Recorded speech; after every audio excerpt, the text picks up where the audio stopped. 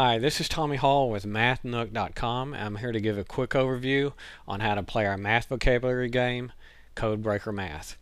When you first start the game, this is the menu you'll see. Let's go ahead and click Start. Here's the written instructions, but I'm going to go ahead and skip those since I'll be going over how to play. Here's the game board, and what you're given is a series of symbols that you need to break. And there's a hint up here.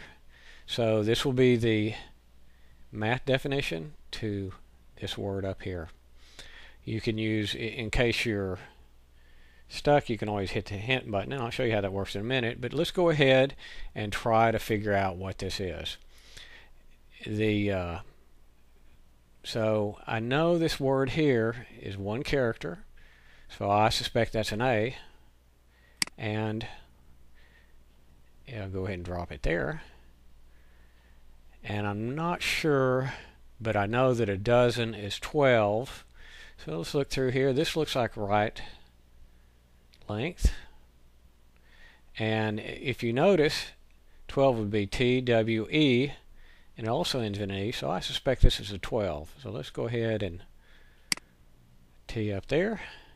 And if you notice, I'll put the C up here, you'll see that it highlights the other symbols. Where it goes. Let's grab the L, and what I'm doing is I'm clicking with the mouse and dragging. So I'm not exactly sure what this is. Let's go ahead and click hint. And so I think this might be group.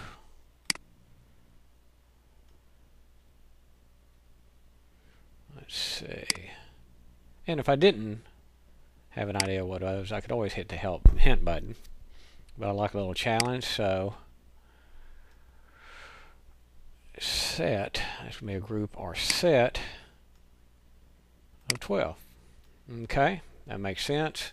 Everything matches up. Let's go ahead and hit submit and see the, go ahead and close that out. See the next, let's go ahead and play again. We'll get the next math vocabulary word, and it's face.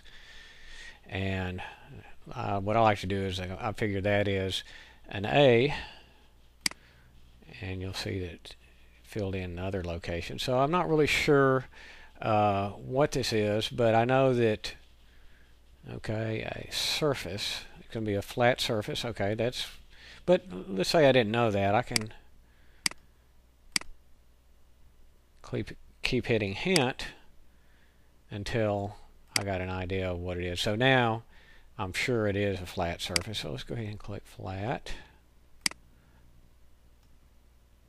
And now as I fill it in, I see that figure is starting to show up here. I can figure that one out from knowing the definition. And let's go ahead, flat surface of a 3. What type of figure is it? Dimensional.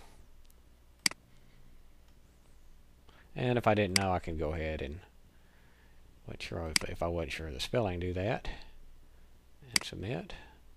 And I succeeded. And let's play again. Now, one thing I forgot to show you is that, let's go ahead and just fill in anything here. If I do submit before I've completed the entire, before I've broken the entire code, and it'll tell me that I've not completed the whole text.